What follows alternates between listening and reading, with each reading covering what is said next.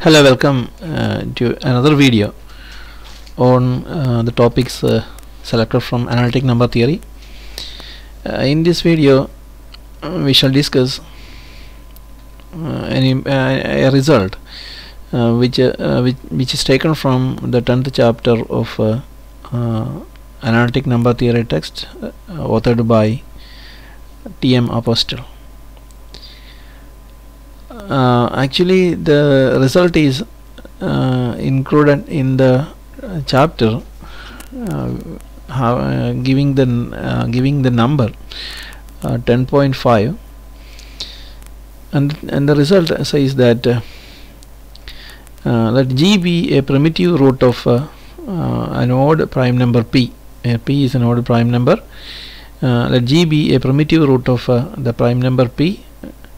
Then the even powers G square.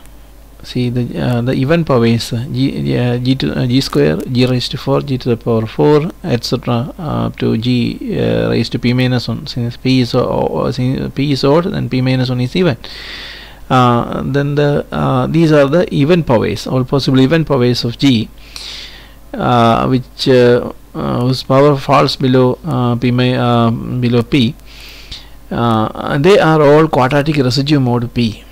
These numbers are quadratic residue mode P, and the remaining powers they are that is the odd powers G cube etc. up to G to the power P minus 2, G cube etc. to G to the power P minus 2 are all quadratic non-residue mode P.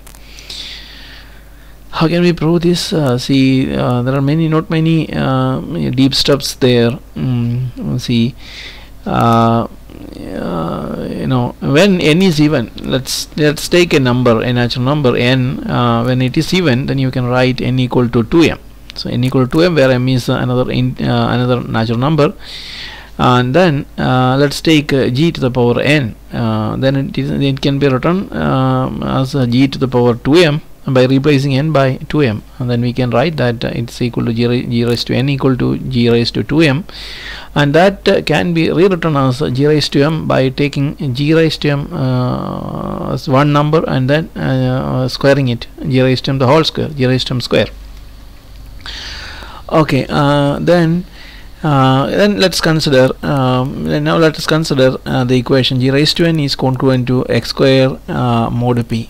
Consider the equation g raised to n. G raised to n is congruent to x square mod P. Then in this equation you can see that you can fit that, because these two quantities are equal. Since these quantities are equal, if you assume, if you replace g raised to m by x, when we replace g raised to m by x, now you can see that then the number g raised to m fits in this equation. In the quadratic equation, it's a quadratic equation, quadratic residue equation. In this equation, the number g raised to m fits. That means g raised to m, x equal to g raised to m, is a solution for this equation. Then what are the candidates for g raised to m? The candidates for g raised to m are those numbers which are even numbers, and that fall below the number P.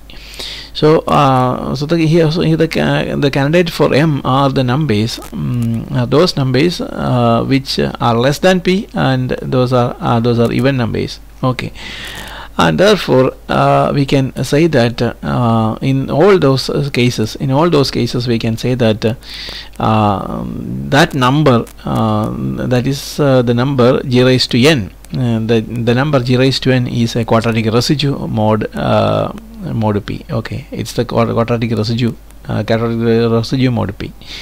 Hence we get that the first part of the result. Next,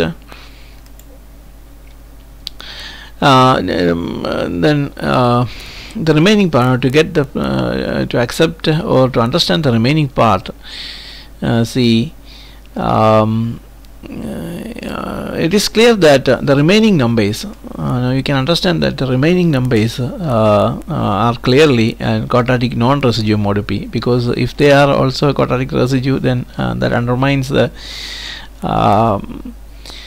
then there exists the same number of quadratic residue mod p, and it's because that number that will affect that the existence of so if these numbers, if some of the numbers of this odd prime odd powers, one or more of the numbers in the odd powers are also quadratic residue, then that will affect that